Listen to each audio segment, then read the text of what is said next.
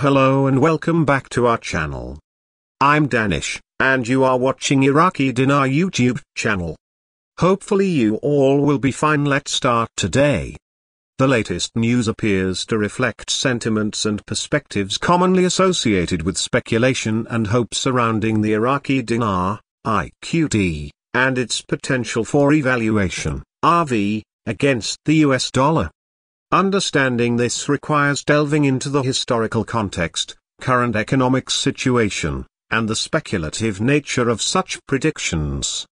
The Iraqi dinar has been a subject of speculation for many years, particularly since its significant devaluation following the Gulf War and subsequent economic sanctions imposed on Iraq during the 1990s.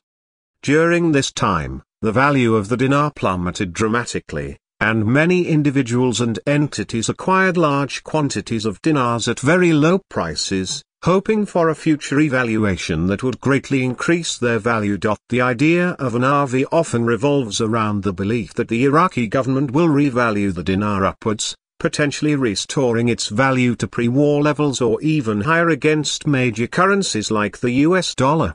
Proponents of this theory argue that such a revaluation could be triggered by various factors, including Iraq's improving economic stability, substantial oil reserves, and geopolitical developments in the region. As Iraq is a major oil producer, the logic follows that increased stability and oil production could significantly bolster its economy, thereby increasing the value of its currency. It's crucial to note that these expectations of a sudden and significant increase in the dinar's value are highly speculative and not grounded in typical economic principles.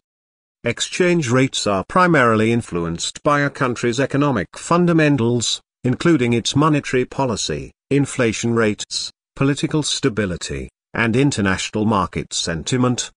Iraq, like many post-conflict nations, faces challenges in these areas, including political instability, corruption, infrastructure deficits, and a heavy reliance on oil revenues. The passage's cautionary tone about exchanging dinars through unofficial or unverified channels underscores the risks associated with speculative investments and exotic currencies, especially when promises of high returns are involved.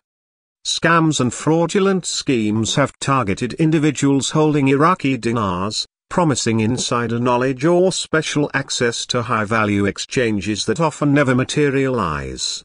These schemes exploit the hopes of investors who are looking for quick and substantial profits.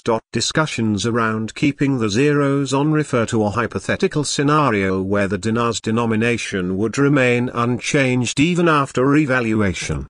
This idea appeals to investors because it implies a direct and immediate increase in wealth without needing to readjust large amounts of currency. However, in reality, currency revaluations are rare and typically occur under specific economic conditions dictated by the issuing country's monetary policy and broader economic strategy.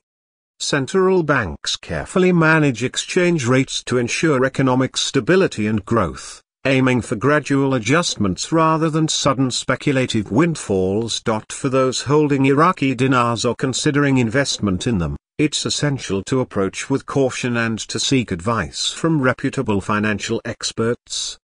Financial decisions should be based on thorough research, an understanding of geopolitical and economic contexts, and realistic expectations rather than on speculative rumors or unverified claims.